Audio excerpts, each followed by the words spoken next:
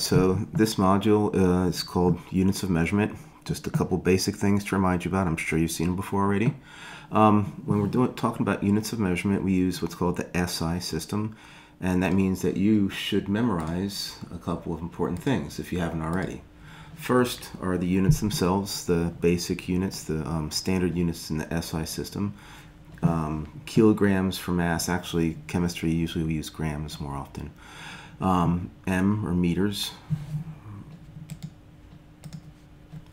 for length, S or seconds for time, K or Kelvin for temperature.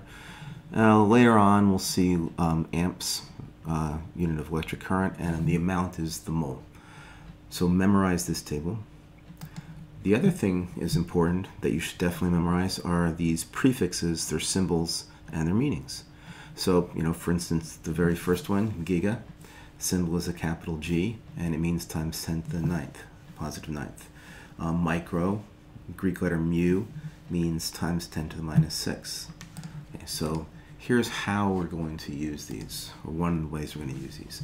Let's say we had a measurement that was 19.6 microseconds. Remember, micro is one of those prefixes that I just showed you.